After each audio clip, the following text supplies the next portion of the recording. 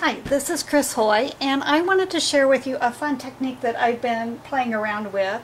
I used this in my new book, Songs of the Season 2, to create pine trees and pine branches. Had a lot of fun with it, and I think you will too.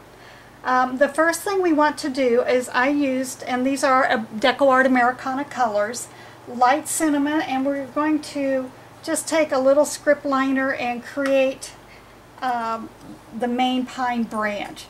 When we're finished, this won't show at all, but it gives you a really good bone structure on which to build your pine branch.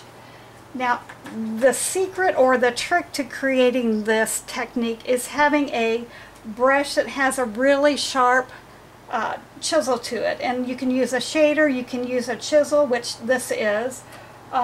You can use a bigger, this one is a 5/8 inch flat, depending on how much or how big you want your needles to appear.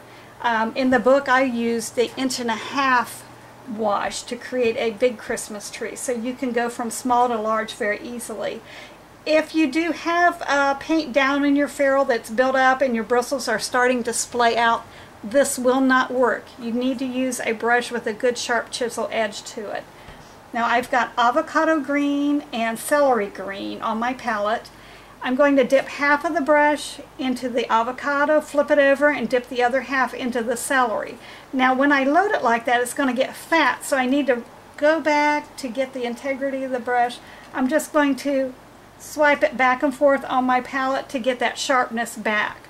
Want to keep the light end toward the end of the brush, the dark end toward the branch.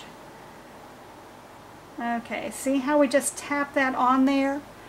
And I can zoom in just a little bit.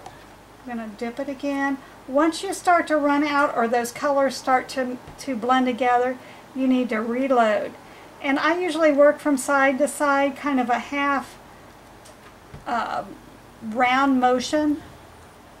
It just gives a little bit of order to the branch, and I build from the tip down to the base. See how easy that is? And you can't really see that center pine branch at all. And if you want to, you can go back and add more. You can make it as thick as you want. To give this a little more interest, and I'm going to dry it with a hair dryer.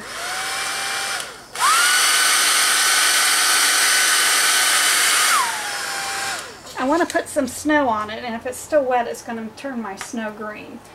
Take the same brush, and I cleaned it out, and every time I clean it out, I usually take my fingers, make sure to reshape that, because I want a real tight chisel on that. I'm going to dip about 1/4 of the brush into the white paint, and I want that flat, so I'm going to go and smooth it out flat on my palette. I'm just going to go in and touch the tips of those bristles or those pine needles with the white. Now, you don't have to get every one, and if you don't hit each one right where you have a branch, it's just going to look like the branch is even that much fuller. If you want snow real heavy on one side, you could darken it or intensify the snow on that side, or you could keep it lighter and just make it look like a real full fluffy branch. I think that's a really good looking branch, and we did it in practically no time at all. Your friends will be impressed, and it will be your secret on how long it took to make.